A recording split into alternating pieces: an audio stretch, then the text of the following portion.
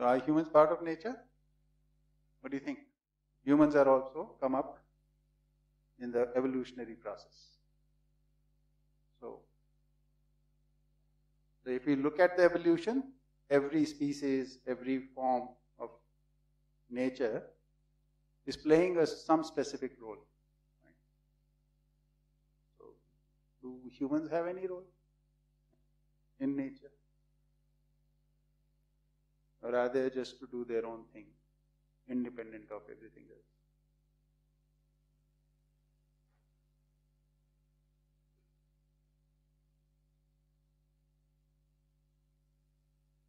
How do you as an individual relate to nature? That also could be part of the sharing.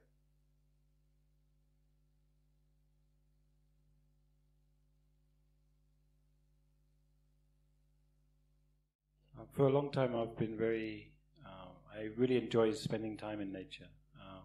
I spend quite a lot of time alone in nature. And one of the reasons that I love being here so much, we live in this village also, is because it feels really quite wild and real. Just above the village you go into the forest and it's very unlike human controlled environment. And one thing I always find myself is extremely peaceful there, actually. And I notice that nature feels very unconfused. I feel there's no, of course I don't want to, whatever the word is,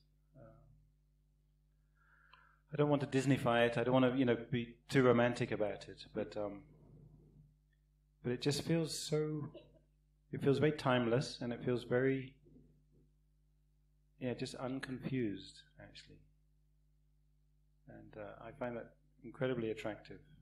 So I spend a lot of time just being up in the hills here, just spending time just sitting with the beauty of the unconfused nature, actually. And I feel really strongly, sometimes it's kind of mesmerizingly beautiful, actually.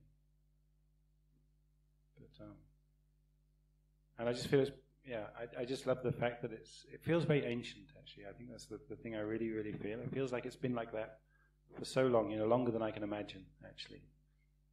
I can kind of imagine it, but actually that's just an image in my head. But the reality is it's been there for millions of years, actually, just unconfused. Yeah, I find that very powerful. Continuous.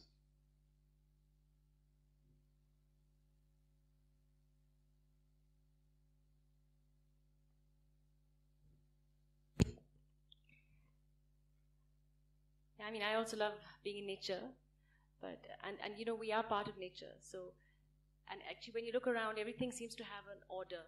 It's very orderly, and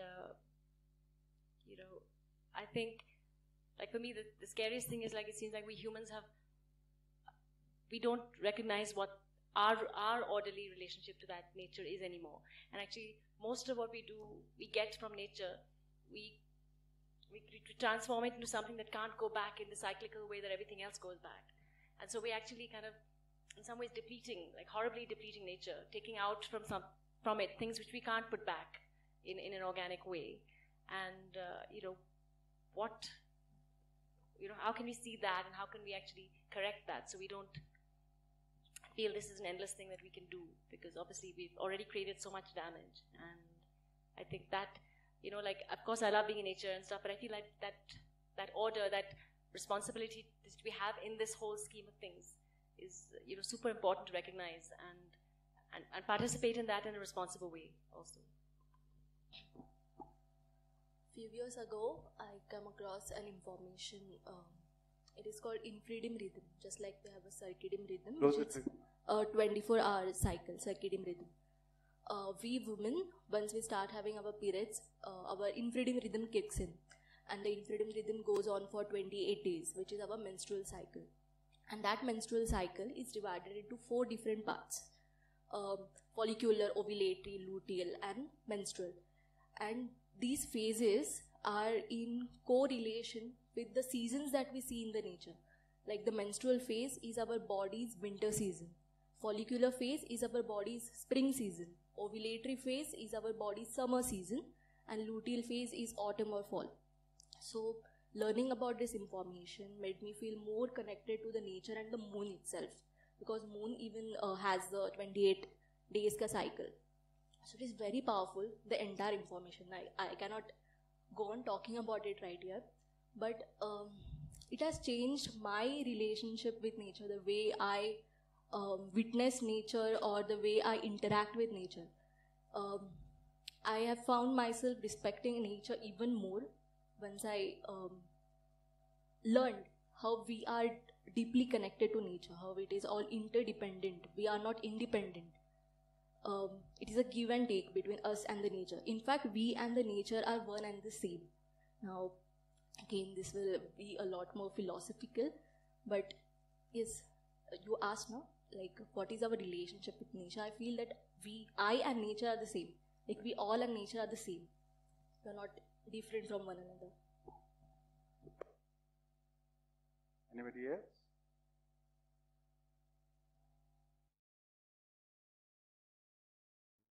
Part of nature, but the same way human is the only entity who understand the nature and functioning of nature, and human take decision accordingly and contribute as other things of nature. Human, after understanding, human can also contribute in harmonious way. So the human is only entity who understand the nature, and the same way is the part of the nature also.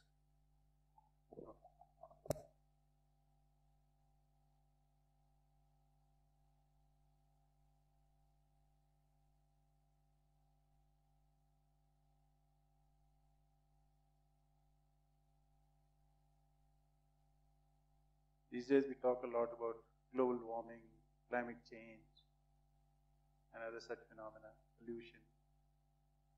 Right? This is all connected with that. I would just talk about a small part of the nature, which is the air. I didn't quite realize just how pervasive an effect it plays, even though it is literally around us all the time. But just like living in Delhi, you realize that the number of years of life you're losing because of the air that is around you, and just like constantly having a mask because of that. And like, I live in a joint family, so we have a lot of kids, and like kids, the youngest one was born in 2010 when the air started getting really poor, and he's right now 12, and he's gotten bronchitis because like the fact that he was born at a time when the air in Delhi was just really bad, and he used to play a lot.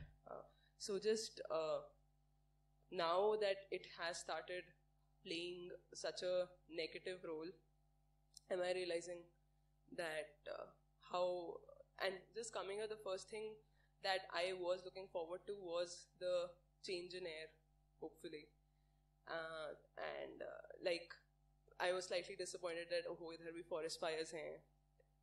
It's not to be found here as well, the best air. So just like the desire to see the, like, I don't think we can have a full life until we have a full and, like he said, a harmonious understanding and relationship with nature.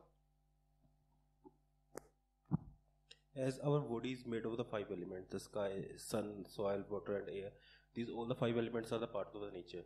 So this is how we are connected with the nature. Without nature, like, there is nothing, like we cannot exist. And as a human entity, like, if the purpose of life, if I can think, like, I'm not sure, like we are evolved as a thinking, as a conscious entity. Like, the purpose can be like to make nature a better place for the other animals, other living beings. Like that could be the purpose, like for him, which I don't know, like is fulfilling or not. This point will be covered later on. Human beings have been claiming that they are a part of nature, but how far they could fully comprehend it, fully understand it, is a question which I think we have to deliberate upon. How this understanding has developed, if we see in primitive societies, human race was more impacted by the negative side of nature.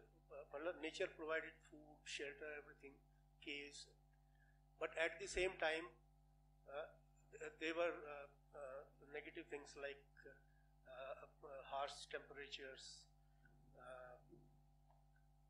weather conditions, and calamities. So psychologically, the bad things impact you more. So humans, they treated a need to control nature. Like we try to control temperature. We want to go inside some shade, or we want to have a AC. So that's a way we have been trying to control the nature. And if you see recently, say 40s, 50s, if you see Hindi films, in most of the Hindi films you will find a contractor who is a forest contractor. His main job is to cut trees.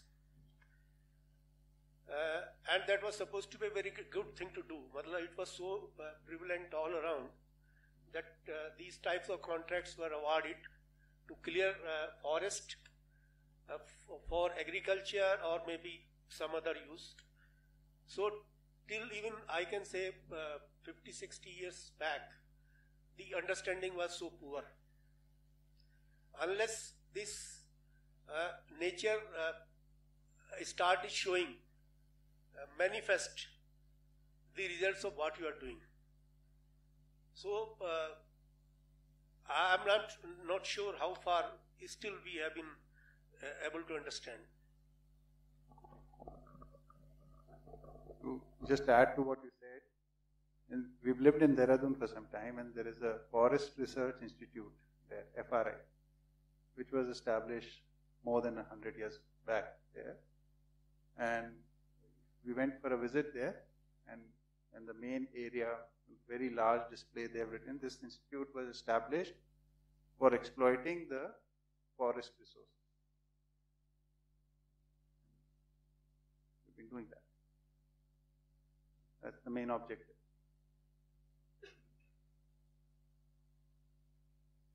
Yes, please. Anybody else?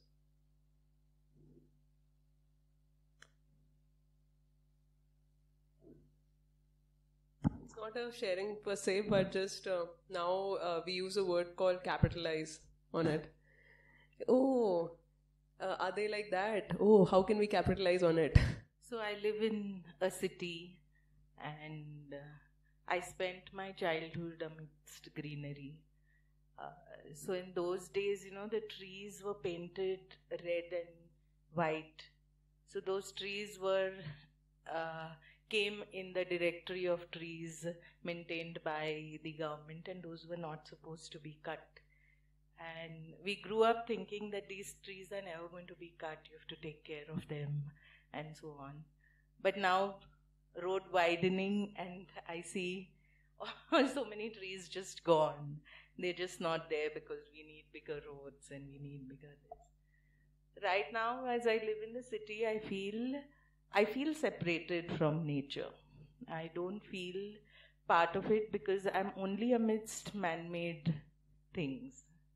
I don't, and even the gardens are landscaped and curated. They don't feel real. The bushes are perfectly cut. The flower beds are perfect. It doesn't feel real. It feels all very artificial. It doesn't feel part of nature at all. So we our society is next to a tekdi. Tekdi is a small hill. And there is a group of people who have been working really hard to plant trees and reforest that hill. But it's been such a huge task, because the more the buildings come in, the more the groundwater gets depleted and more trees die. So you plant them. We usually every Sunday we form a human chain to water these plants so that they don't die. But it just makes me feel that, the so-called development that we say, is that really development? Cities are being developed, people are rushing into cities. Is that really development? Because it's actually depleting all the resources and the beauty of the space as it was earlier. So, though I feel helpless because I don't know how to bring about the change. I can bring about a little change from my side by being good to animals, maybe raising a fight in the society that don't kill the snakes that are around. Snakes are harmless most often. Most of the snakes around are not poisonous. Please take care of the dogs that are there or the cats that are there. Don't harm them. But beyond that, I feel really helpless, because if you see something, tomorrow somebody has taken over the land and they have started construction. So I don't know how one individual could change or a group of individuals change things. It is something that the entire human world needs to, literally, I think some bulldozing needs to be done in a way to make them realize what they're doing, the harm that they're doing. And I guess I don't know how many Greta Thunbergs or how many other activists we're going to need to do that, and to give up your life and everything for a cause. That's also another thing. Yeah. Bulldozing is a popular thing right now.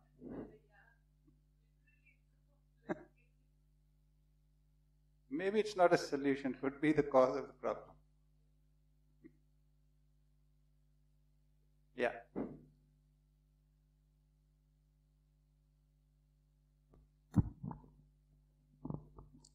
I just mentioned about the menstrual cycle, and she talked about harming nature. So it kind of struck me that our relationship with nature reflects our relationship with our own body and vice versa.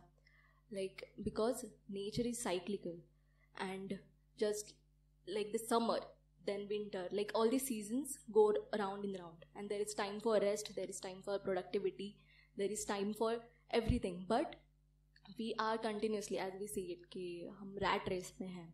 So we are constantly trying our best to be productive, to be efficient, to do more, to be more. We are not making enough time to just be. And even when we mention about slowing down, some people feel uncomfortable with the idea of slowing down.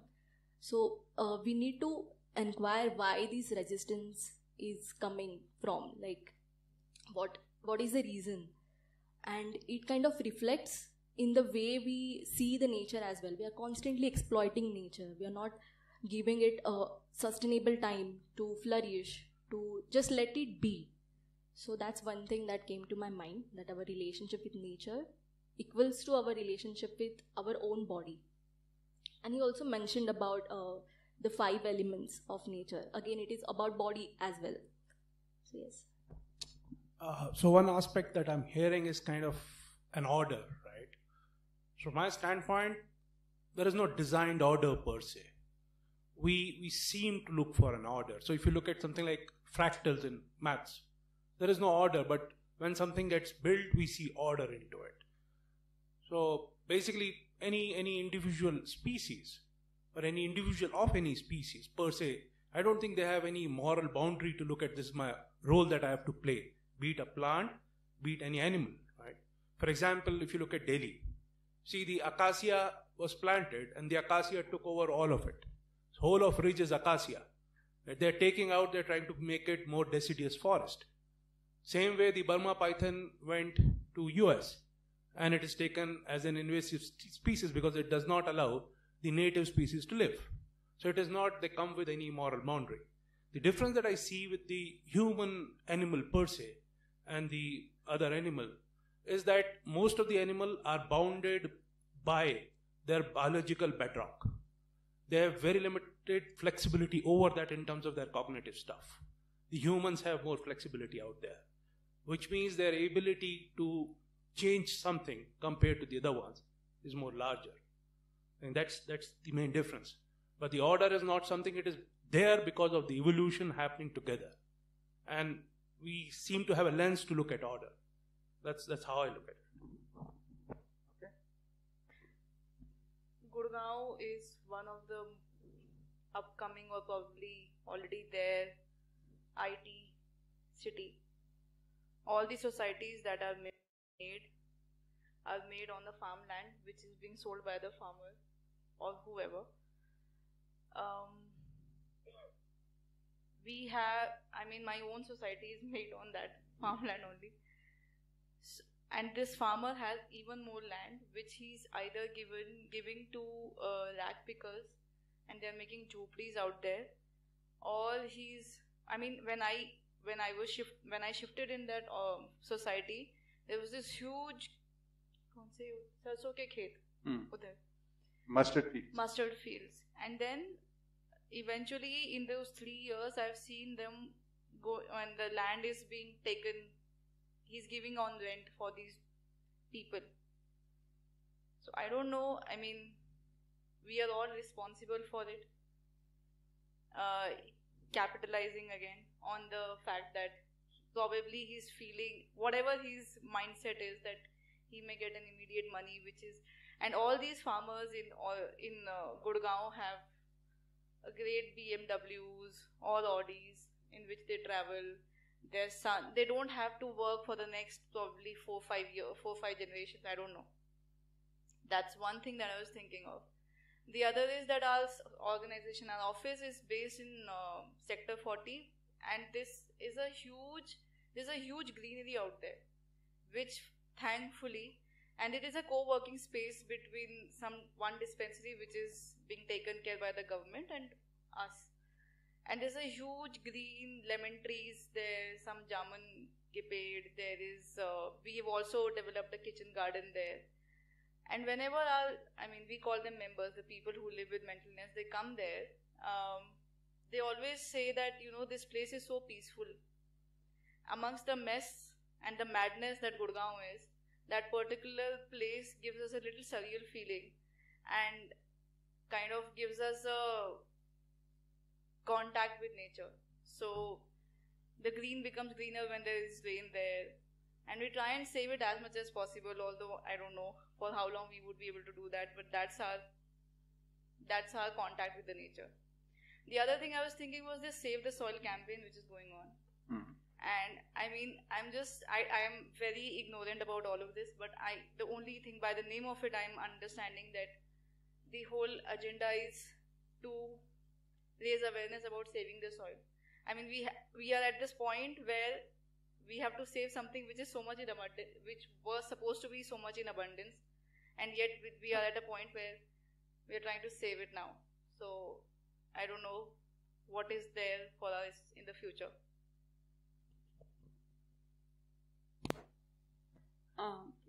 The topics you were talking about brought some nice examples to mind about the role of humans in nature. And how I see it is that since humans are these creative beings with agency, we have, and since we have agency, it's very evident all the bad that we can do. But when we think of role, I'm imagining the good that we can do, the value we can add to it. And the examples that come to mind are, say, how we've managed to breed variants of plants and trees and animals that are stronger over time by identifying certain qualities and things that happen in nature naturally over a long period of time.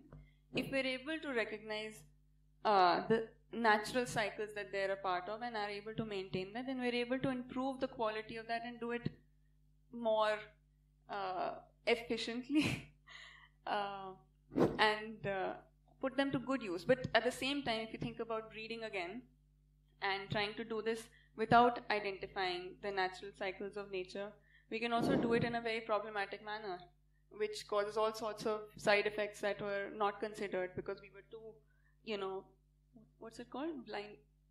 The thing that horses have. Blinkers, yeah. Humans can add to nature. Another example was the soil and how natural cycles already lead to soils becoming healthier over time. But humans can also do that, and they can do it when they put their mind to it. They can do it very systematically. I mean, they can build upon existing natural systems and make them even more robust, and we can create compost and do it much faster than it was probably already happening, and hence add to the natural cycles that were already in place. So I think that's one important role. We're talking about role of humans in nature. So when you mentioned what we can do, I just thought of what our organization is doing. I mean, we do have a compost like this in our organization because we do a lot of cooking there. So all those vegetable peels and all are being there. I mean, they are being dumped there so that natural fertilizer can be made.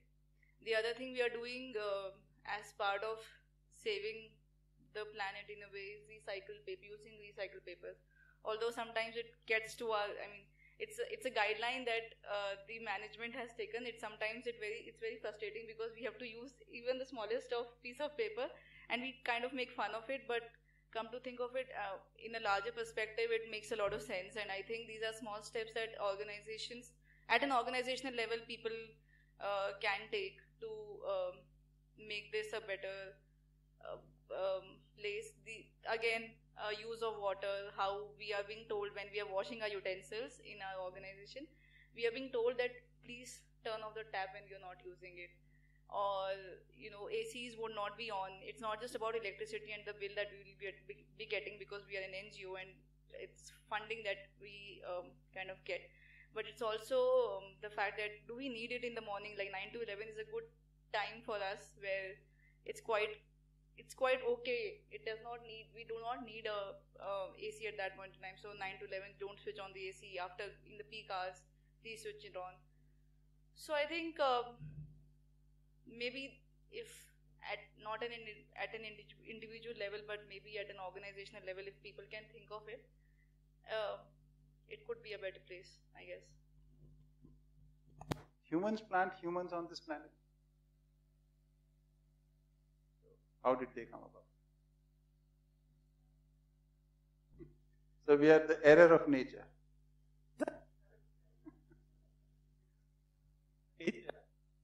It is probably error. Who is reviewing this code now? Are we the code reviewers? Oh, nature has made an error, germinated the human beings, now we must wipe them out. Yeah, I think... Yeah, a lot to think about there. Okay. I think that there is a tendency to think of, say, nature as mountains and waterfalls and, tigers. But I mean, and that the city is just a completely cancerous and unnatural thing for us to partake in. I feel as if whatever falls within our organic bounds, say something like a library, I don't think that there's anything, what is unnatural about a library? Adding a compost pit to a library doesn't make it, say, more natural or less natural.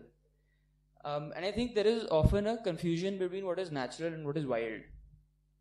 I think that is a useful distinction to make, because then we can think of human beings as natural entities. And it's only then that we can begin to see that some of the things that we are doing wrong are unnatural. It is unnatural to do those things, in that it is almost, to use Jim's word, insane. If a Martian, say, were to look at what we are doing, they would conclude that they've gone mad, that they are basically going completely outside of their own capabilities and nature, and that they're destroying their own nature. So I don't think that nature necessarily has to mean, say, a wild object, or what is natural basically means what has the right organization to exist. And human beings also have that organization, so I don't think that, say, something like a city definitely needs to be unsustainable. I think that it is imaginable. We can imagine a sustainable city. If we can't, then I think that we're looking at a very bleak future if we have no cities as we can understand them in an ideal sense. Saying there could be natural cities. Yeah. I think that there have to be. Anybody else? Okay, then one last topic. I can't resist. Sorry.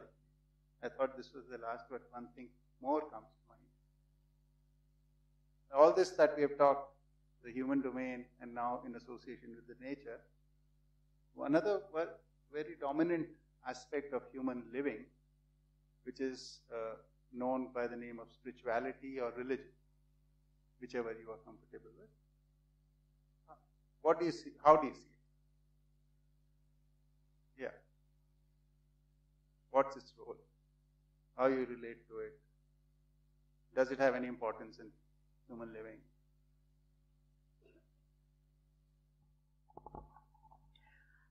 So somebody defined, once I was in a workshop and somebody defined religion as rules or social norms according to place, profession and time.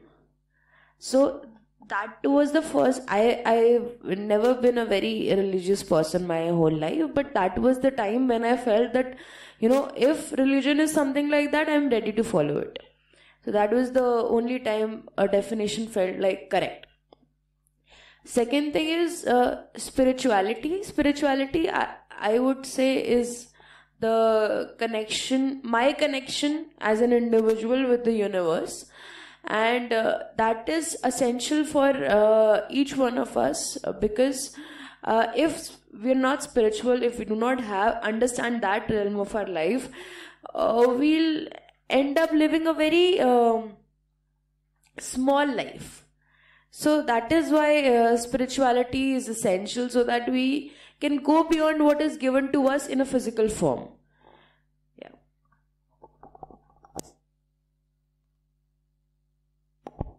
I think I kind of agree with that definition of religion in the sense that it's very expansive, that religion is a system of beliefs, and therefore you can explain a lot of things. Like, a lot of people are following religion every day. Even though they might not be following religion per se, they might not be visiting God's house. But let's say, for example, if someone is driven by the idea of capitalism, they're working 24 hours in a day or whatever, they're essentially following a religion, right? Because they're following a system of beliefs. They have put something or someone in their life on a pedestal. And I think that kind of satisfies the loose definition of religion. Even, I don't know, nationalism can be a religion that way. And like a lot of isms could sort of fall in religion that way. Okay.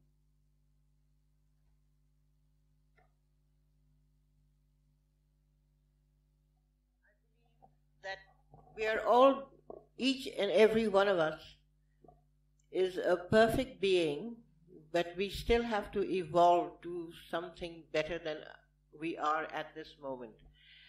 Religion, I've been brought up in a particular way. So take care, but I have now realized that very structured, very deep, very, what is the word I'm trying to get at? Very rigid, thou shalt do and thou shalt not, and you don't do this and you don't do that, and you begin to wonder whether this power that is within you and all around us, that has created us and the nature around us, what kind of a power is it? Is it a hateful power? Is it a loving power? I have been, in my religion, I've been taught that it's a very loving power. We give it a name. Each of you give your idea and your name to your religion, whatever it is. But the respect of each person is there. My respect to all your beliefs and everything is there. But when it's very structured, it becomes complicated. Then it becomes complicated. My way, the way I feel, okay, yes, I do go to a church where things are there's a certain amount of structure in it. But I noticed lately that it's been sort of opening up a little bit, and we're really having an awful lot of fun. And I believe that this power that is within us and around us is really loving, caring, and wanting to impart that power or the answers to our questions. That power seems to be there and wants to guide us and help us as and when we ask. I find there's no interference with that power. There's no interference. Your choices are all yours. Take the consequences, or you can even ask for answers, guidance. And in my own heart, I do strongly believe I will get it. I will get all the things that I want. Oh, not want, need. Wanting is wanting, just wanting. And the power will tell you, okay, I'll give you the experience of wanting, which doesn't get you anywhere. But it's your desire, your desire for something. I wish I could have something. I wish, now this is what I need. I wish I could have it. It will come to you. It doesn't have to come to you this very second, because human beings are always in a jalbaji of their own. Whatever we want it now. We're not happy. We don't want to wait. Is that not right? We all want whatever we want it now. Sometimes the power tells you, hang on, I have a better route for you, I have a better way, I have something better for you, and these are my feelings. Now, each one of you has your own take, so be it, and I love you all and I respect it all.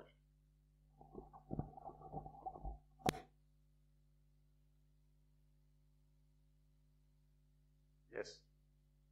Does this aspect affect you? Does it have any impact on you? I would like to share my thoughts about the spirituality. This question arises in everyone's mind, like, what happens when a person dies? Like, right. The body remains the same, and what is that thing like that goes out of the body? We can say it the soul or the energy or the Jivan Tattva. Like, these are the like synonyms that we can use. And if we think about with that perspective, we can feel like there is some energy inside us which is a part of the higher energy, or we can say the higher consciousness. Spirituality is a part of, like, when we feel like we are the part of the higher energy, and we have the same energy that we can use for getting. Once we understand this, we are a part of the higher energy. We can achieve anything. Like, we can use this energy to fulfill our goal.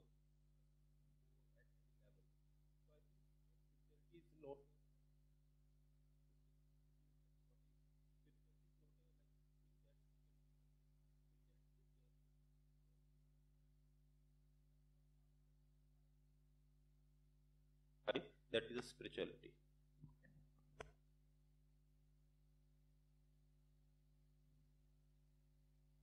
Anybody else?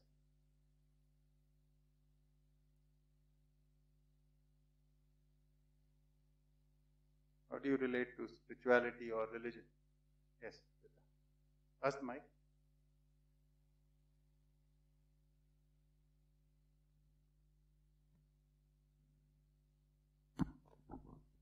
Okay, to put it simply, religion dictates and tells us that what the higher power is or the God is, and spirituality lets you experiment and experience that power yourself, so that you can come up with your own understanding and definition about the way you relate to that certain power.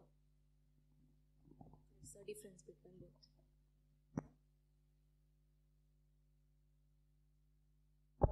So I'm not sure if this falls in both the categories of religion or spirituality, but I think it's somewhat still related. Is like a lot of people, and also myself, we have this need for feeling transcendence or something. So for example, when you listen to Sufi music, or when you look at the stars, or when you watch some science fiction movie or something, I don't know, people get this feeling of transcendence where you have just, I don't know, connected to something deeper, which is just way above your own self. I don't know, your self kind of melts away when you do that. I'm not sure of how it falls in our discussion, but I think it's somewhat related. I'm not sure.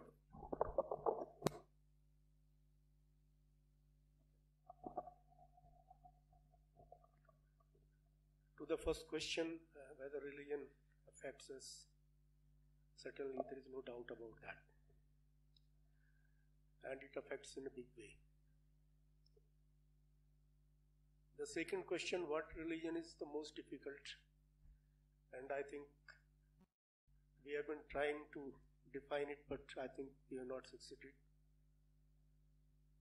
A few characteristics of religion, what I can see is first is that religion is not what it appears. I mean, this is the most important characteristic of religion. That disguising, art of disguising has been acquired by the religion over the centuries. And so this way this has survived so long. If you see some knowledge a few thousand years back, and you see that is the eternal knowledge, and the human race mind or thought has not developed after that. This appears very ridiculous if you think outside of religion.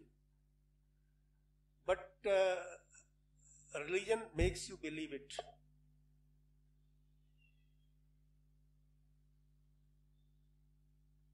My own understanding is that, and secondly, in spite of that, in spite of a very kind of static thought which has not evolved, religion as an institution has evolved over time to affect all the generations. My personal understanding of religion is that it's a power institution like any other institution, like a state. You control people. This religion is basically to control people. We may see as rules and regulations, but who will make the rules and regulations? Who will implement that? Who will punish for not following rules and regulations? There will be somebody. So that somebody actually controls. So religion ultimately becomes a power institution to control. Spirituality, to be very frank, I don't understand. I think we can discuss what is spirituality. Having some interest in philosophy, I can say that philosophically you can say it's opposite of materialism. And what is materialism? Materialism is basically we have concept of matter and consciousness. Materialism believes that consciousness is also a product of matter. It's not something, it comes from somewhere like soul or consciousness. Maybe spirituality is when we believe that consciousness is different from matter. And we see it in a different perspective altogether than everything after birth, before birth, after birth, and what happens after death. So all those things come.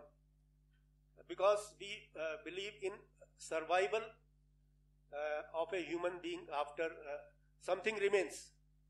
After a human person dies, something remains. And that is not part of the prakriti, that is not part of matter. So that is, but I mean, this is just a, I mean, I cannot say, I mean, this can be acceptable. This can be my own version, but spirituality again has been defined in so many ways. And it is almost, you can say, is a subjective issue. Thank you. I think both religion and spirituality has this angle of looking for some sort of goodness, like there's some search for virtue, and but religion as institutions, it seems that virtue is sort of externally imposed. This is what is virtuous. Do this. You have, and you suppose there is some element of following. I'm not very sure about spirituality, but it appears to me that it's in a sort of common trend context. I would say it's a reaction to that sort of external imposition of religion. That no, my spirituality is connected to my questions, my search for virtue, and it's not, and I don't want it to be controlled by any sort of institution or person or anything like that. But I don't, although I do see a search for virtue in myself, I sort of do not feel a connection. I've never felt a sort of connection to either ideas. Maybe because I don't understand the religion one, so for sure I don't feel much connection to. Spirituality also, I've never felt a desire to kind of look into much, but maybe people have better definitions for me, so that it might seem like something important. Sir, इस मुद्दे पे एक बार मेरे पिताजी से मेरी बहस हुई. वो बोले कि तू बहुत नास्तिक हो गया है, पूजा पाठ और बाकी सारी चीज़ें मैंने बहुत कम कर दी थी. हालांकि बचपन से मेरी परवरिश उस सब माहौल में हुई, तो फिर मैं जैसे जैसे चीज़ों को जानने लगा तो ये सब कम हो गया. रिटर्न में मैंने उनसे पूछा कि पिताजी आप एक बात बताओ कि आप 3 दिन से ज़्यादा पानी को छोड़ सकते हो, पानी पीना छोड़ सकते हो? बोला नहीं छोड़ सकते. 5-10 दिन से ज़्यादा खाना छोड़ सकते हो या सांस लेना छोड़ सकते हो? बोले पॉसिबल नहीं है. मैंने कहा जो ये सब नेचुरली है, जब मैं छोड़ ही नहीं सकता, मैं तो नेचर का पार्ट ही हूँ. आप किसे नास्तिक बोल रहे हैं कि जो रूल्स और रेगुलेशन फॉलो नहीं कर रहा हूँ जो बनाए गए हैं. अगर मैं उन रूल और रेगुलेशंस को बिना जाने और मानते हुए फॉलो कर रहा हूँ तो उससे मिल भी क्या रहा है? तो सभी, ये मेरी जिज्ञासा थी पर्सनली कि मैं सभी धर्मों को, क्योंकि भक्ति वाला पार्ट जो ईश्वर वाला पार्ट है वो हमारे इंडिया का एक बहुत पुराना वे है और काफ़ी सफलता भी हमने पाई है इसमें. तो जब मैंने जांचना स्टार्ट किया तो यही था कि अपने विचारों को जानना, यानी खुद को जानना. तो साधना के बारे में मेरा पर्सनल ओपिनियन यही है कि अपने भाव और विचारों पे, यानी अपने विचारों पे लगातार फोकस बनाए रखना, यही साधना है. ये मेरा पर्सनल ओपिनियन है. तो ये तो कंटिन्यू हो ही सकती है, क्योंकि ये मशीन जो 24 घंटा चलने की क्षमता रखती है, यानी कि शरीर अगर थक जाता है वो 8 घंटे काम भी कर लेता है, श्रम कर लेता है, तो मुझे एक नींद की आवश्यकता है. लेकिन ये मशीन तो 24 घंटे चलने वाली है. ये सपने भी आते हैं तो उसमें भी मैं भय और चिंता से ग्रसित रहता हूँ. तो जब 24 घंटे चलने वाली इतनी पावरफुल मशीन मेरे पास है, तो मेरा तो ध्यान और साधना 24 घंटे चल ही सकती है, राउंड में कुछ भी करूं बॉडी से. तो इस पे धीरे से फोकस गया. तो जब मैंने इसे अंदर से जाना तो एक अलग ही एहसास और कुछ पाया. वो अब एक अपना पर्सनल जर्नी है. तो धार्मिकता के बारे में तो यही अंडरस्टैंडिंग है.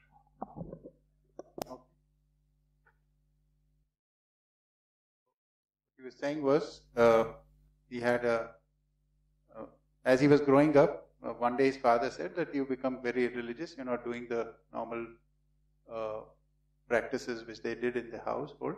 So then he had a discussion with him and saying like, can you stay without water for 3 days or without food for 10 days? So if you can't, then you are a part of this nature, because this comes from nature, all this. So the journey of exploring what is religion or what is spirituality is an individual journey, and what did you say in the end? आपने आखिर में क्या बोल रहे थे? Sorry, आखिर में जिज्ञासा के बारे में बोला था कि जब जाना और अपने भाव जो. So this is basically a belief system which is imposed by others, and you need to know it If you're not doing it without, if you're doing it without understanding it, it won't deliver anything to you. So you really need to know it properly, and for that you need to have curiosity, and then only can you know it. So that is the main job. Yeah. Sir एक चीज़ और add करना चाहूँगा. हाँ. मैंने जब पढ़ा कि भय से मुक्ति ही भक्ति है, तो पिताजी को भी देखा, अंकल जी को भी देखा, लगातार कुछ जैसे हिंदू रिलीजन्स में बहुत सारी चालीसाएँ हैं, भक्ति है, तो कंटिन्यूस वो रेगुलर पढ़ते भी थे और बहुत ही एक फोकस के साथ उसे कंटिन्यू हर दिन एक फॉलो करना उनका रूल ही था, और आज भी है. वो कहीं भी रहे, कैसे भी उसे, और हमें भी बहुत टाइम तक फॉलो करना ही था, करना पड़ा मानकर. तो जब मैं देखा तो वो पूरा पढ़ते थे, लेकिन मैं उनसे एक लाइन का मीनिंग मतलब प्रॉपरली पूछता था तो घुमा फिरा के जवाब देते थे, लेकिन प्रॉपरली उसका जवाब एंड टू एंड नहीं दे पाते थे. तो इतने साल लगातार बोलने के बावजूद भी अगर हम अपने इमोशंस को कंट्रोल करने में असफल हैं, तो उस चीज का मतलब क्या हुआ? तो इससे अच्छा ही है कि किसी चीज को जानकर उस चीज को, उसके रिजल्ट को देखकर, उसे फल को देखकर उसे किया जाए. In his family, his father, his uncles, they all were, they used to practice of reading the religious texts regularly for long hours. But whenever he used to ask questions to them, they would not give a straight answer. And so he wonders that if you can't answer questions even after so much discipline and so much time being devoted, then what's the point of this exercise?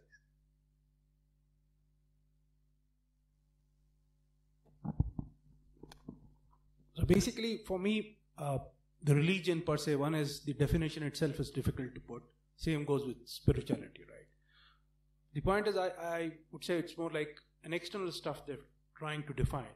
My thing is, I would put maybe another word called swadharma, which is dharma also, one of the definition is uphold what you feel is right. And the swadharma is what you feel is right. Even dharma by itself means that only. And upholding right is something that you have clear understanding of it, not only cognitively, experientially. So it's like a way where you connect yourself to yourself in this. So basically you are upholding what you connect with. So the transcendence, that word that you were saying, that takes you beyond these two things that I use, the rag and the dvesh, right? So you're not doing it because this is what makes you feel great, or you're not doing it because you feel guilty if you don't do it. It goes beyond that. It's something you live with. Okay. Pass the mic to Siddharth. So there is an obscurantist version of spirituality, which I don't subscribe to at all, which is, goat bones and mendicants, and mysticism, which is mostly propounded, by a Sadguru, or I would say even a Rabindranath Tagore, which I don't really subscribe to. But there is a similar writing of religion, which I think is an error. To take religion literally is wrong, but then the people who write it off also just think that it is supposed to be taken literally, so they write it off. So in that sense, the error made by somebody who says that I don't believe in religion because all of this is false is the same error that somebody who just fanatically believes it because they take it literally. But to take it seriously, I think you can then, that is a very fine distinction, but then you can get a lot of philosophical yield, I think, out of religion. And from what I have read, I feel as if that there is a religiousness which is inherent to all human beings, that is part of human nature, where we have an organic sensibility in that we can see things via the senses, but somehow we have a feeling for something which is more than an organic sensibility. And I think we brought this up a fair number of times already, a sort of capacity for abstraction and the rest. And I think that we have in human culture this ability to project ideal versions of ourselves, right? That we might say that we have certain values, but to say that I have a value is to say that I have a desire for something, and then I might say try and lead my life by those values. And the objective there is that one day I will sort of idealize myself into what my values really are. Now that is I think that is the sort of kernel of religion. But what religious institutions do is somewhat to patronize an individual, in that you just say render it to the senses. In that sense, it is a great degradation of what we might call spirituality, or I think is better called human culture, because it allows an individual to cultivate themselves to flourish.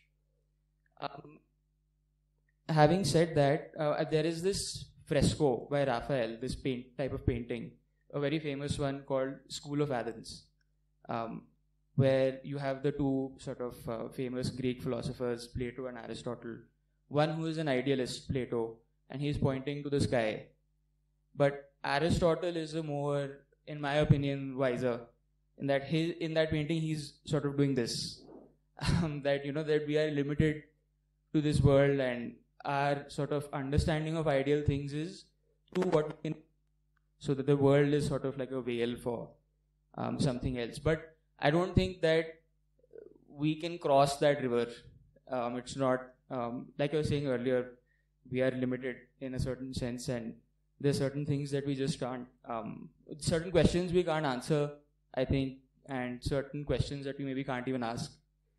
But since we're supposed to share personal experiences, there's something that I want to share, I think, which is relevant even to the last question about humans and their relationship with nature.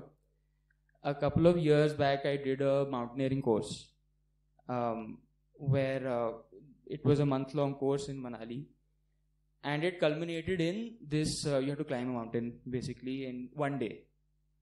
And it was not some very big mountain, but it was fairly physically challenging. And there were some 70, 80 of us. And we spent the whole day just trying to lug ourselves to the top of this thing. And there was a lot of mist, and there was this seemingly unending ridge that we were just climbing.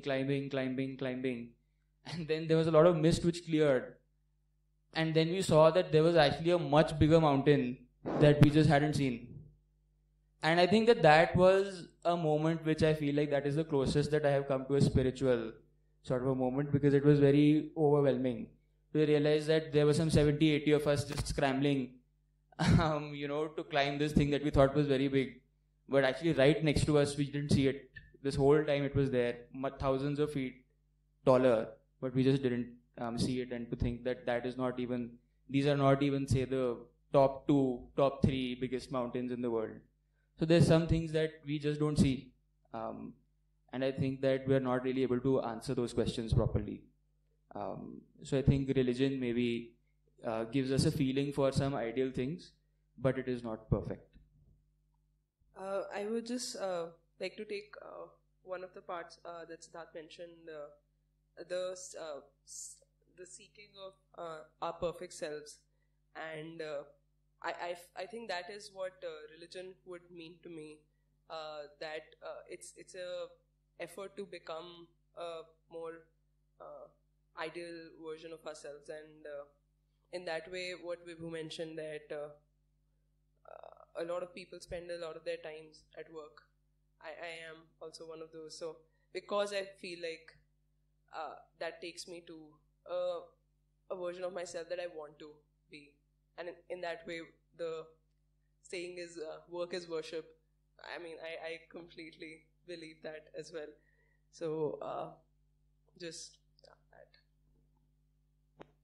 Okay.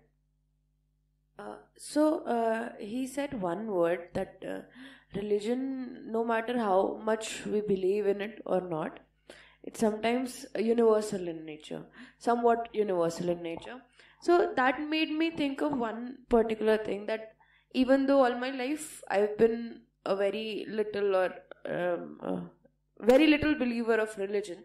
I mean, I have done all the puja part, everything that is a part of a household, but not as such a believer.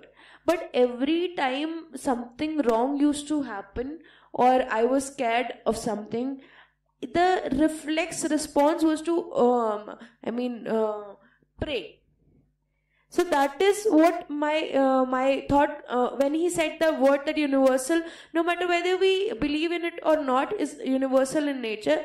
That was the first thought that came in my mind, that every time things go wrong, the reflex response or reaction is praying. Is to close my eyes and think, please, bacha lo. Wala situation.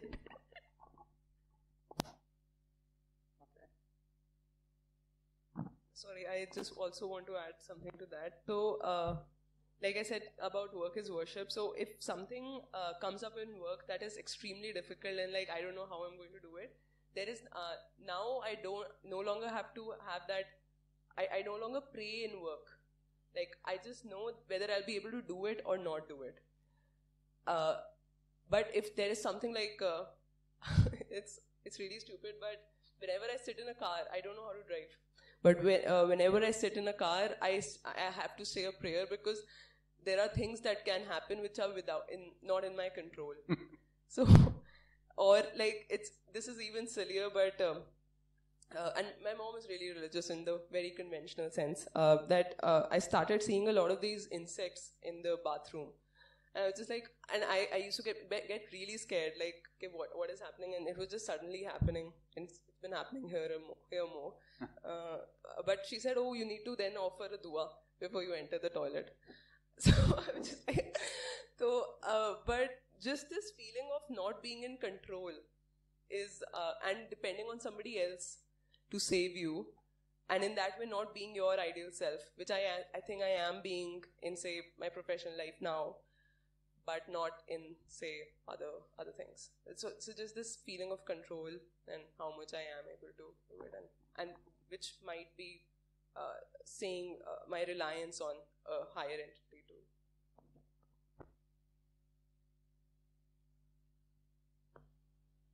Okay. Anybody else wants to say anything on this? Yeah. Spirituality is not so complicated, I think. When we think about who am I, what is my purpose, what is the world, if we think about that, I think this is spirituality. And religion, something is common in all the human beings of this earth. If something is common in individual level, this is related to religion, I think. Thank you. Yeah.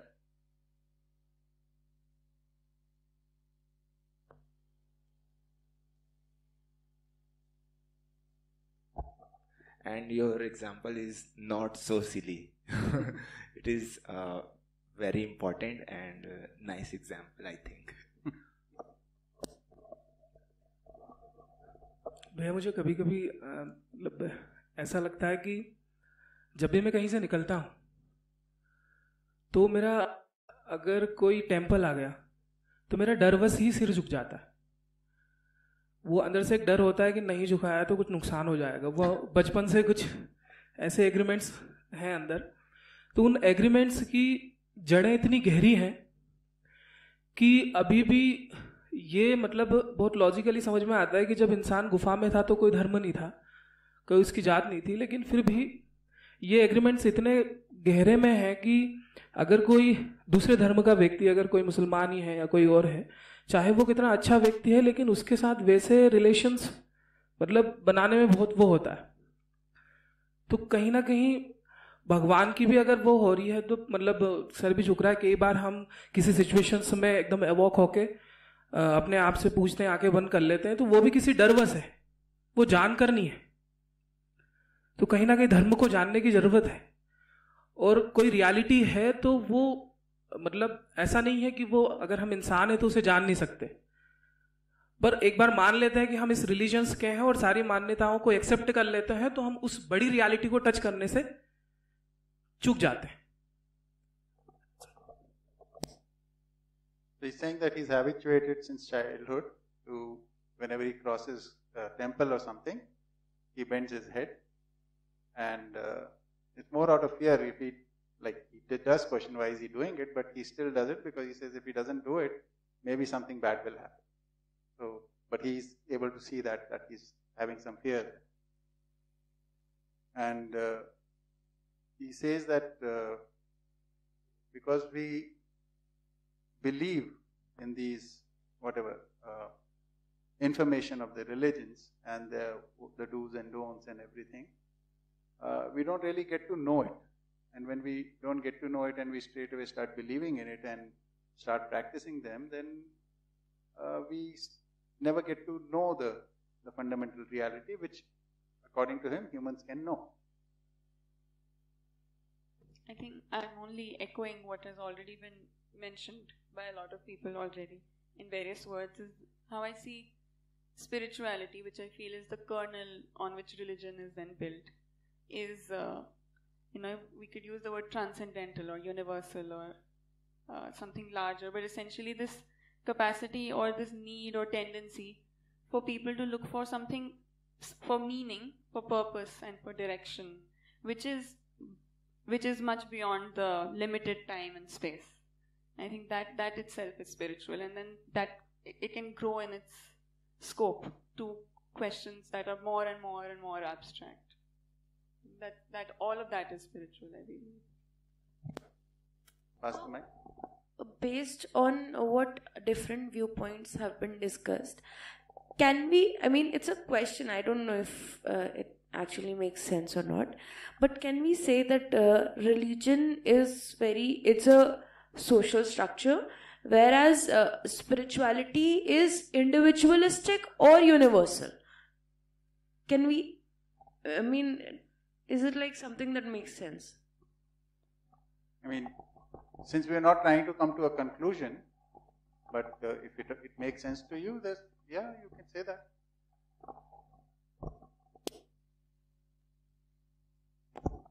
I think one function that now I reflect about it, the religion has not served in my life, but that of my parents' life and some of my cousins also, is that whenever we used to grow up and, festivals and everything, we used to gather together in community, in the city and so on. So it was like the idea of religion was very meshed with us as a community. So basically it also provided a community and cultural identity for sure. And I have nothing against the cultural identity, to be honest. If anything, they're very beautiful, which came with religion. So yeah, that was the point I wanted to mention. I just feel like cultural identity that the religion is able to imbue us with is also like it has high valence, like both politically and socially. Like even if I don't want to identify, even if I don't identify with a particular religion, just because my name is something, I am made to carry the answer for it, which is something that I didn't expect, because I also very much enjoy the cultural benefits that the religion, any religion offers, but maybe not anymore. Okay. Anybody else? Religion, spirituality. So we've covered a lot of topics, right? And I'm not going on to a newer one. Okay, so we've covered a lot of topics, and all these topics we'll be talking about during the content. And this exercise, I found it to be very important because it does serve 2-3 purposes, objectives. The first one is in any place where you want to explore such things. So your thoughts on these, which are when you come, are not really formed. So when you have the opportunity, free opportunity to express whenever you want to, then you collect your thoughts and you focus on it and you share something. So that is one benefit. The second is that because you're sharing on that point, we get to know you. That was the stated objective. So we got to know each other very well. How everybody thinks, what is having effect on others by the sharing, right? And the third one is, because you talked about these things and we come to a point where nobody has anything more to say, that gives you readiness to listen now. So that was one of my selfish motives. Because if I started speaking from the first day, there would be a lot of education. No, it doesn't mean this, it means this and that and this. You had your say, now please let me have my say for the next 5 days. Okay. So all these things are intermeshed. We'll start with, basically there are 3 topics we'll cover in this.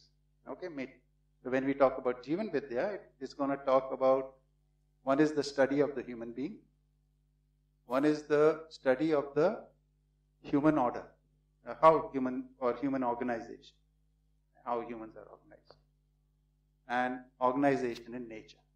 Right? So we'll be studying it from 3 angles. So, and the first topic that we will talk about is the study of human being. But before that, there is some ground which we need to cover, because a lot of inputs which have come in, to start a journey, we need to start from one place. So we'll talk about 3 fundamental facts that we have. Every human being, after a certain age, starts acknowledging 3 fundamental facts. Okay. So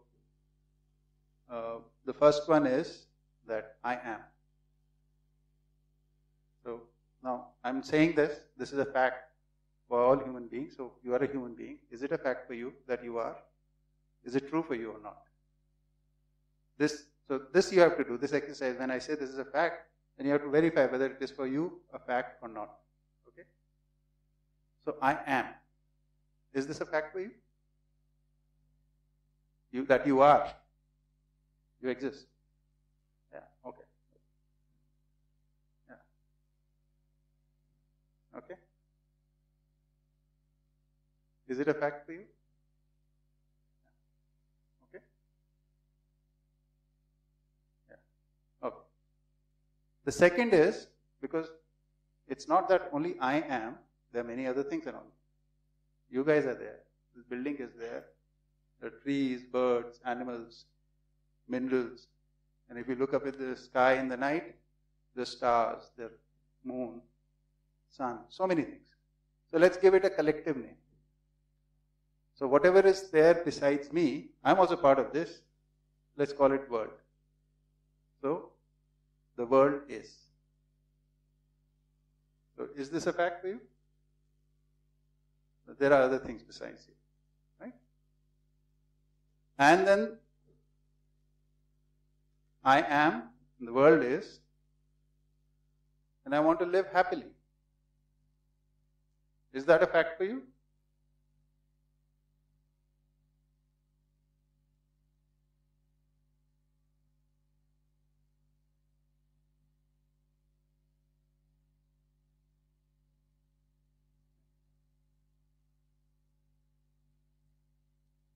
But do you want to live happily or not?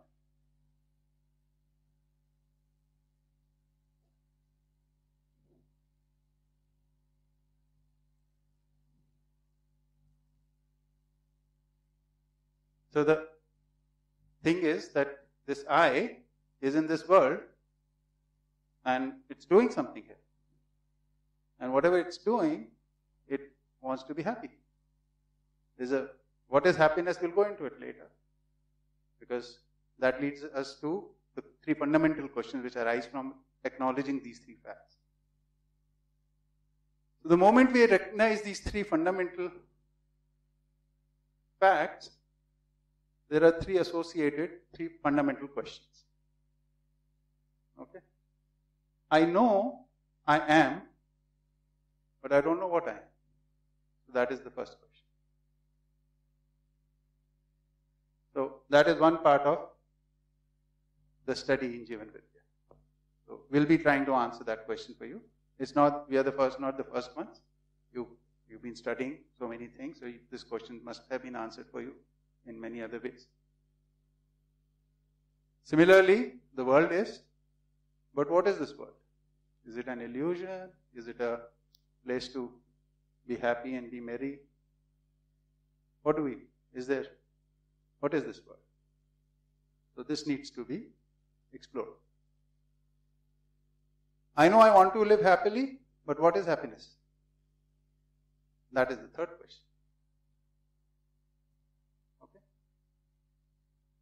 So any study which addresses these three,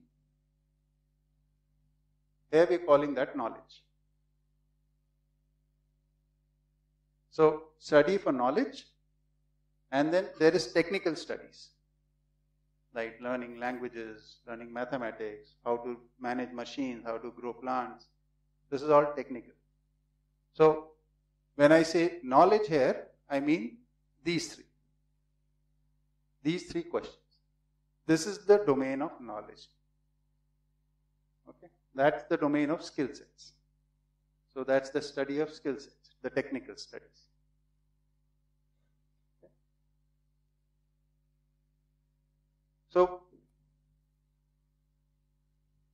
I, world, and happy living. These are the three main issues or three main things which we need to focus on when we are talking about knowledge.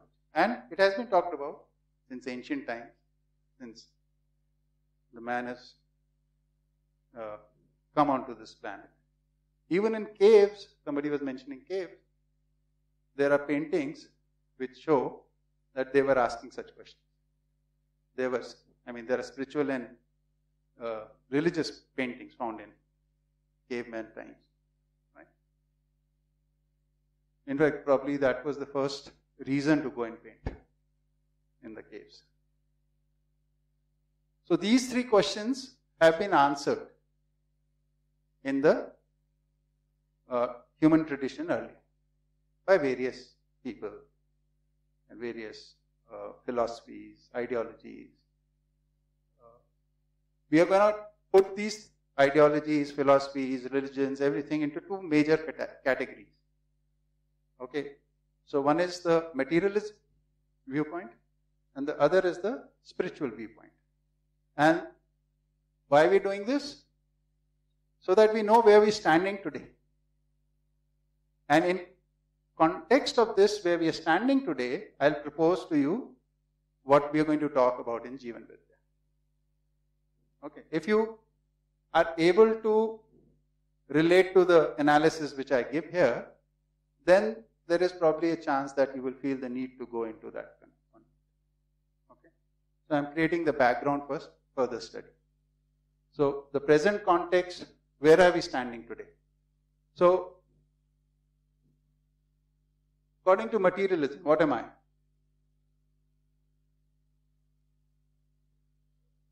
A body. Yeah. Very simple. I'm just a body. What is a body? It is born, it lives for some time, then dies.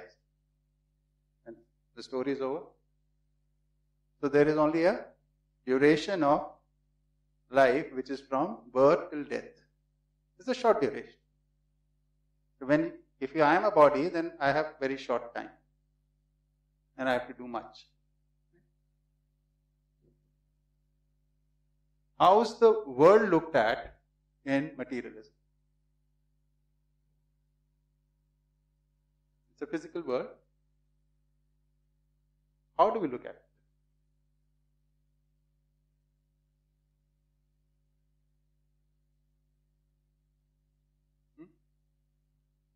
Yeah.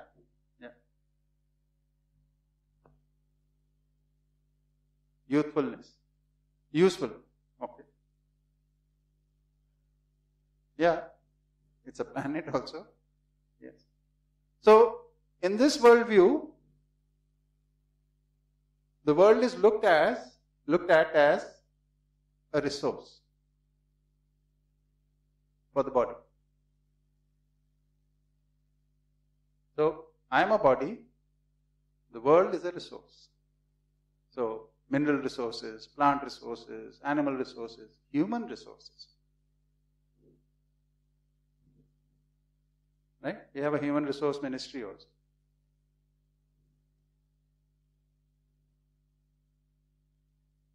And in this worldview, what is happy living?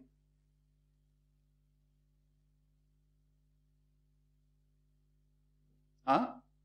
Use the mic, please. We have mics. One by one. Yeah, give it on. Money. Money. Okay. How is money related to happiness? It is right, but how is it related? Acha, sorry, sir. So that actually material things we can buy. Yeah. So, right. Yeah. So money gives us access to resources. Resources, yes. Consumption. Consumption. Yes. So happiness is body, I as a body, world as a resource. So I consume the resource. This is happy living.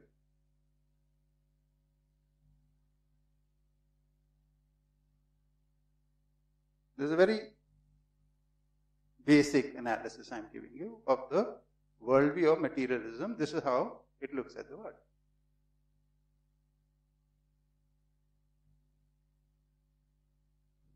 Any questions or any doubts on this?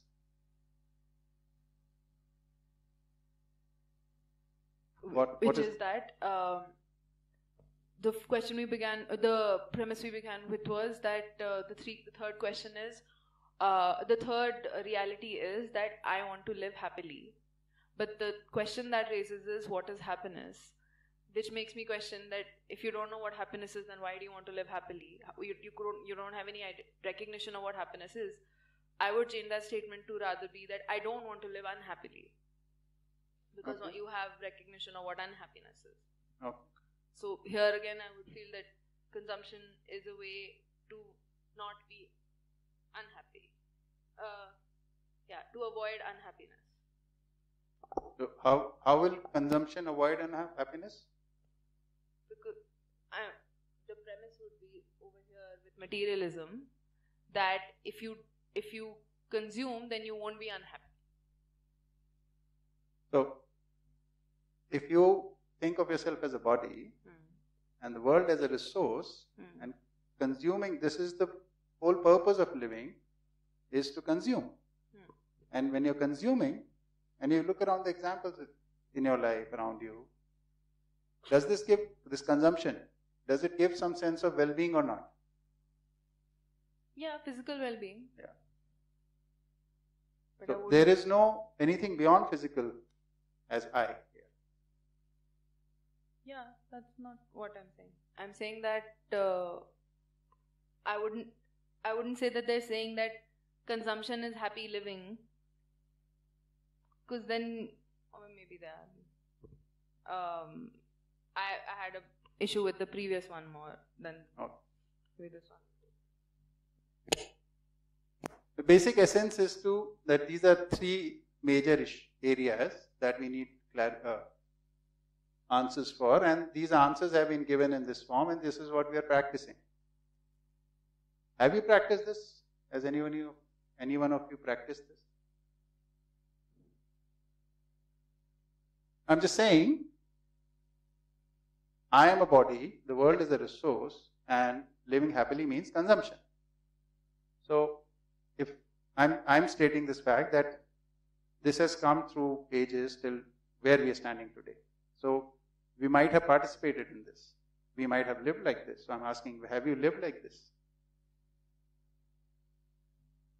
Okay. Next. Materialism gives us a lot of logic. Why does it give logic? Because materialism basically is based on the fact that fundamentally there is only matter. And whatever is happening in matter is resulting in various states. Evolution is in matter, and the mineral order or the plant order or the animal order or the human order is coming out of that matter. These are different states of matter. Right? And the changes, matter is ever changing. And you can observe these changes. You can put a seed in soil, you can see it germinate and then grow and become a full tree and fruit and give the seed back. So you can watch this. So you can watch the sequences in nature. Right? Matter is perceived through senses. So materialism relies on senses. So anything that can be perceived through senses and instruments which are extension of our senses, like you're wearing specs, is just an extension of your either a telescope or a microscope or a mic or whatever.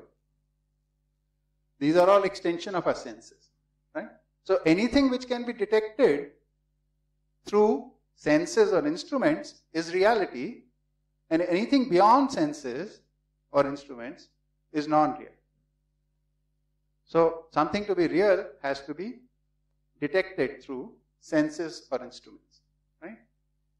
And through senses we can observe things and we can see the sequence of things happening, various stages, various phases which are going through things. So therefore we can see, how does a tree come about? It comes from a seed. So we can say this is the causality of a tree is a seed. Right? So this activity and causality, this relationship is called logic. Right? So that's how materialism is built upon logic. Right? We can take two things, like we can mix two things and we can say this will happen with it. We have done this and anybody can repeat it and verify it, right? Which is this scientific methodology. So it's built on logic. But it is purposeless. What I mean here by purposeless is it doesn't give a common purpose to all of us. Here the collective purpose, what I mean by purpose is the collective purpose. The same purpose for all of us. It is absent. And why is this relevant, having a collective purpose or a common purpose for us? Because we live together, whatever we do has an impact on everyone around us. So if we were seeking harmony, in case we are seeking harmony, then we will need to work for common goals, common purpose. If we don't work for common purpose, we can't have harmony. I mean, if you want harmony collectively, we can also just follow a set of rules collectively. We don't have to strive for some goals, right? Like that's not the only way of getting at harmony. Yeah, so following a rule becomes a goal then. That's what some religions have tried, no? Follow these rules, then we'll be harmonious within ourselves. Following is not so easy. That's what we've discovered, right? You said that purposeless, but it's just an example. When we build a road, it's for all of us, not for mine or not for the person who made it. So how it's not common? So when we build a road, there is some reason it is done for some. See, in this system, materialistic system, everything is done for resources. And who controls the maximum resources has the power. Okay? So a road is built not for the benefit of all. Road is built for profit. And profit comes through movement of goods and services. Right? So it is built for some business. It is not built for well-being of all. If there is a road, a lot more other people will also use it. So you can probably charge a small tax to them. And this we have been doing since ancient times. Oh, you want to use my road, you have to pay for it. Right?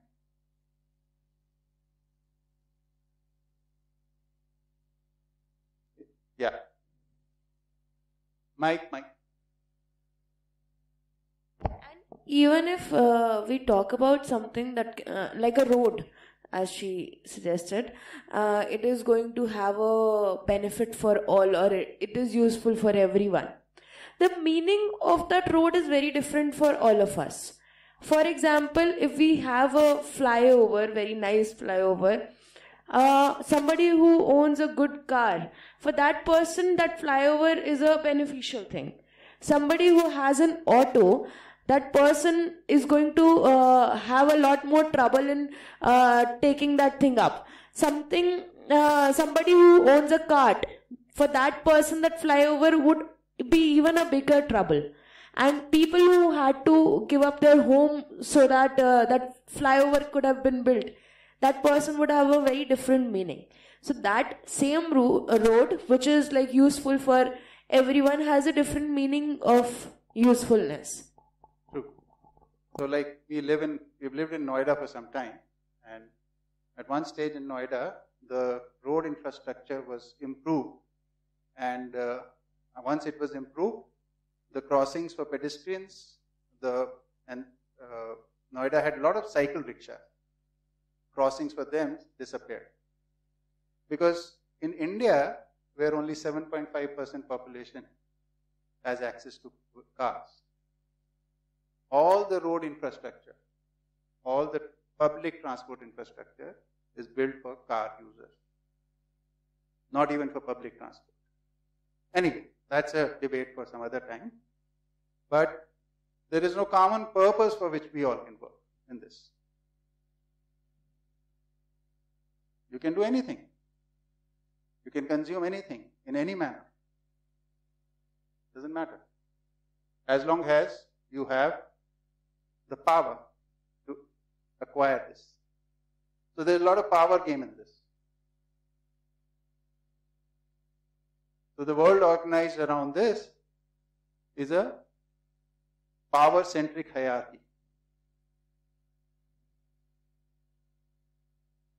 And we all are participating in it. Doesn't we? Okay. Next. Then on the other hand, there also has been in human tradition the idealism or theistic system, spiritual systems of knowledge. Right? There also these questions have been answered. What is I, according to, say, for example, Indian spiritual system? Soul or Atma or something like that, right? Some X entity which is beyond senses, right?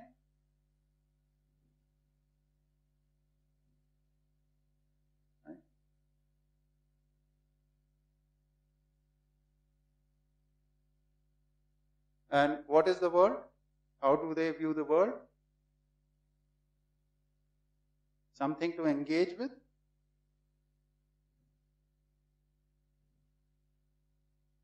Not really.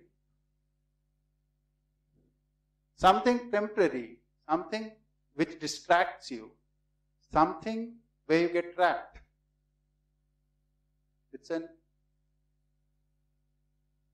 Whether it exists or does not exist, that also is questionable. So it is an illusion.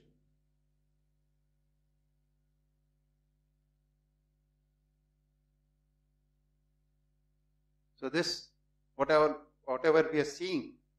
So interestingly, in idealism or theism or spiritualism, the fundamental reality is not matter. It is something beyond matter. Some ideal substance or object, or some people even call it God, right? So, which is perfect, which is permanent, which is everywhere and everything, right? Something of that sort. And since it is beyond senses, the fundamental reality or anything real is actually not within the range of senses. So they're drawn, in some schools of thought, they've drawn the conclusion, anything which can be perceived through senses is actually unreal. So So whatever you see or feel or touch is actually unreal in this side. Here it is anything you touch, feel, see is real. Here it is unreal. So then what is reality? So reality can't be perceived through senses, it has to be realized or it has to be experienced. Right?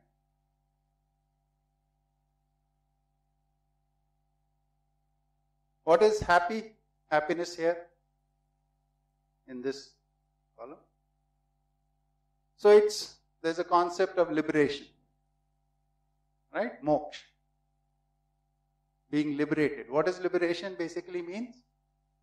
So most of the Indian schools talk about, because we are entrapped in this illusion, this I is entrapped in this illusion, it is engaging with it, it is thinking it is real and trying to seek its happiness.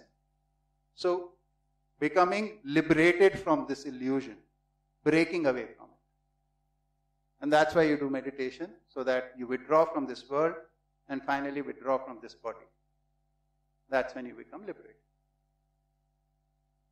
Okay? So this is the second set of schools which we are putting on this side, idealism. Essentially they're saying this. This school of thought has common purpose, which is to become liberated. Everybody needs to work for that, function for that. And in this, there is a belief of God, so maybe worship the God. That also is common purpose. Or live according to the will of the God. That is the common purpose. But this is totally based, because it's beyond senses, there are only beliefs to go by. There is nothing observable. So therefore it is logicless. So in the end you have to have faith. Faith is the only thing. So any of these schools, there are many, thousands of such schools, which are rooted in idealism. You start with faith, you live with faith, and you end with faith.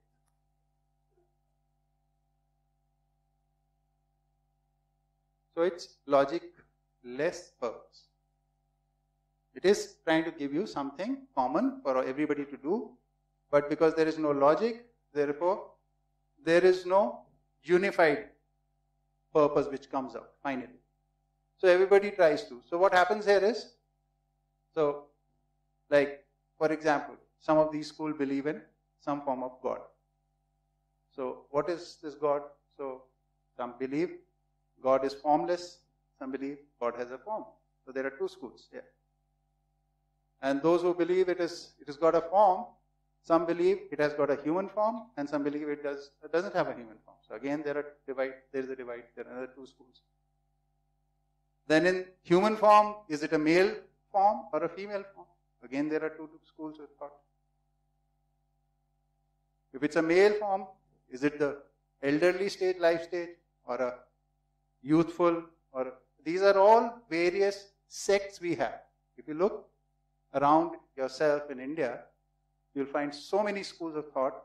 Somebody thinks God is formless, somebody will think they've got form, somebody thinks it's a male, some think it's a female, some say it's a young one, some say it's an elderly one. All various sects are there. And they have their own schools of thought, and they all have their own sets of beliefs and practices, and they all believe in liberation of some sort. Right? The world is not to be strived for. You just are here for some time, do the minimal, and get away from it. That is what the message is in all these schools of thought. You're not here permanently, because this world is not permanent in itself. Okay? Any questions?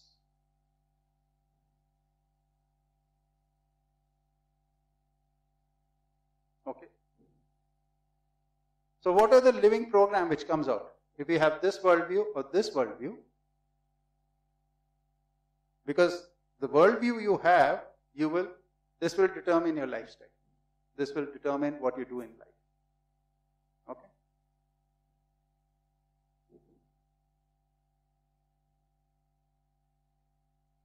So in this, is it time already? 10 minutes. Yeah.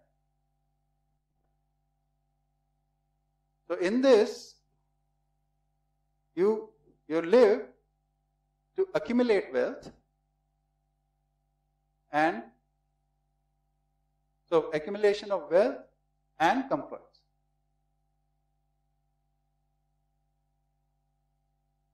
You're a body, the body needs comforts, so that is one of the objects.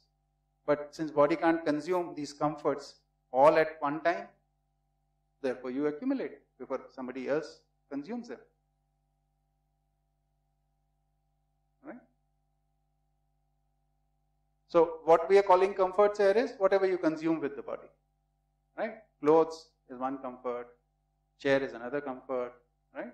This room is also one comfort, this project is also another comfort, food that we eat is another comfort.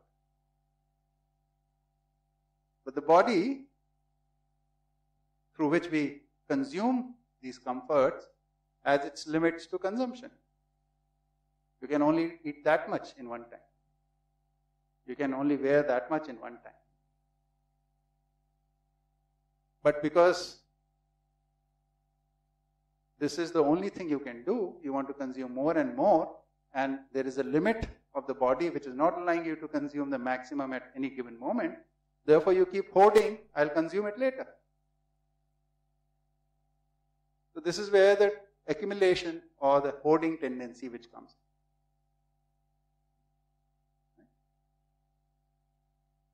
Interestingly, present form of living on this planet is dominated by this.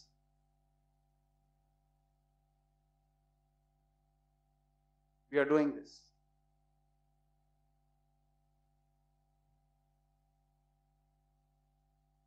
Okay? And I am doing this, you are doing this, you are doing this, everybody is doing this. What are they doing? They want to consume as much as possible. How much time we have? Very short, between birth and death.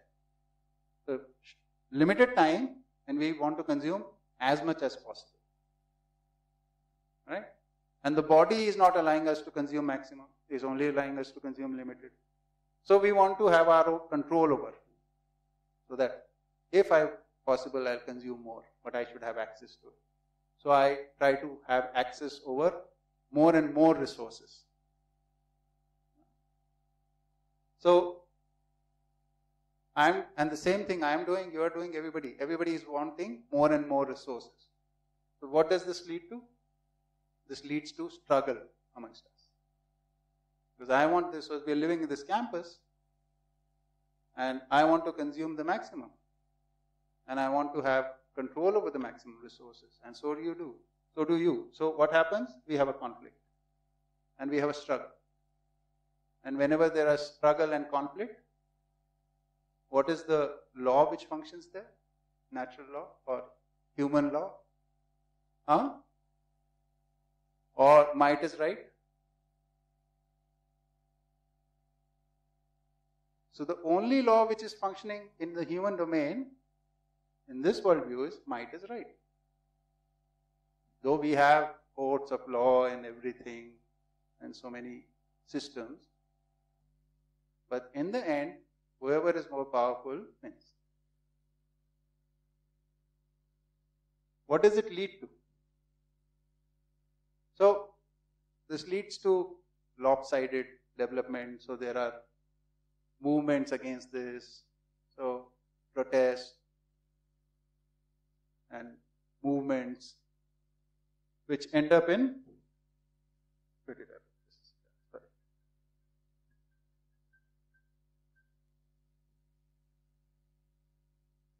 So it ends up in struggle and war. And war is also decided by might is right, nothing else. So all our mechanisms that we have developed and we are using right now, whether it's the family, whether it's the communities, whether it's the society, whether it's our production systems, whether they are exchange systems, transportation system, everywhere we are some way or the other ending up here. For a short time they seem to work, but eventually they slip into this.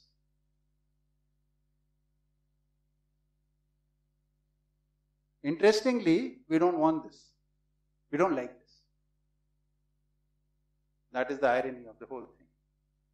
We don't like this. We don't accept war in a normal state of mind.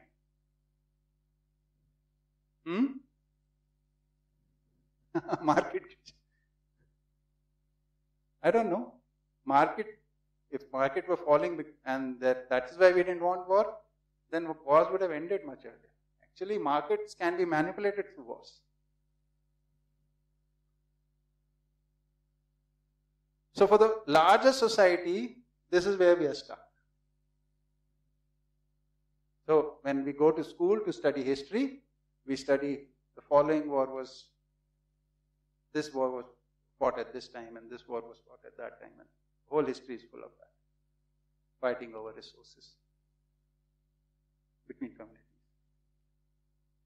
Okay? So maybe I'll stop at this because our time is over. And tomorrow morning we'll continue from here. Think about this. If you have any questions, any clarifications are needed. Right? Okay. Thank you.